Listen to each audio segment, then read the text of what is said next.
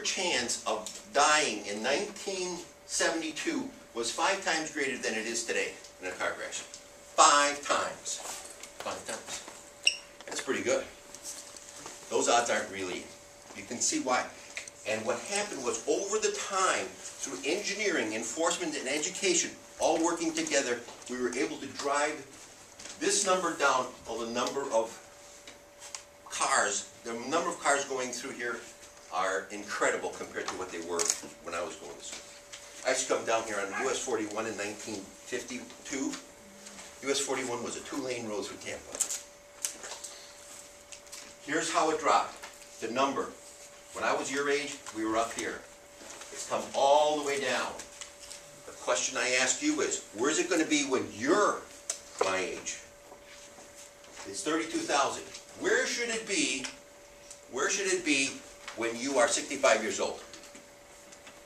Where should it be? What would your goal be? What's your vision? What? 0? 0. That's what your goal should be. Your vision should be 0. And whatever you do, whether you're an actress, whether you're a pharmacist, whatever you're doing, you're in enforcement, you're in human factor, human resources.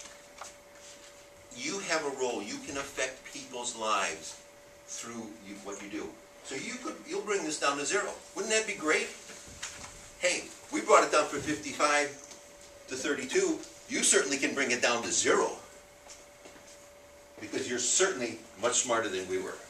To have the opportunities you have. Okay, here's in Florida.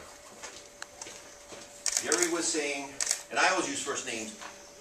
I never like Mr. Thompson and all that stuff. I never do that. So I'm going to call everybody. The principal I'll probably call the biggest, but Derek I'll probably call Derek. But anyway, that's the way I do it. Because I'm old. I'm the oldest one here. So I can do that. And here another interruption. What does that mean? Okay. See?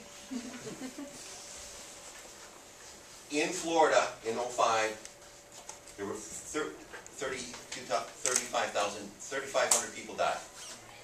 That's a ton of people. Dropped down in just a few years.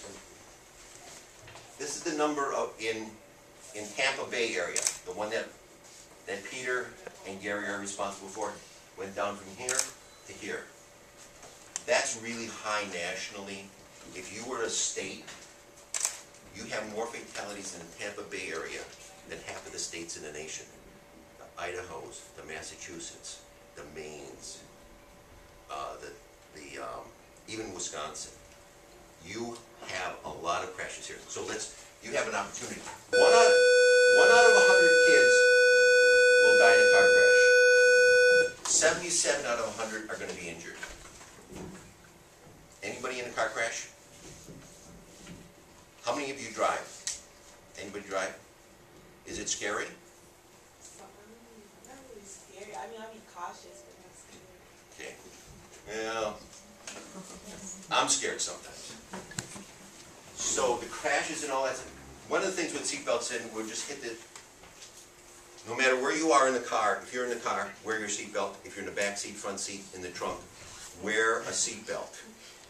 Wear a seatbelt. There were just the soccer team up in Wisconsin, girls soccer team, varsity soccer team was out doing what girls do at 3 in the morning with the car, and a girl lost control of the car, and 3 of the girls were ejected from the car and died.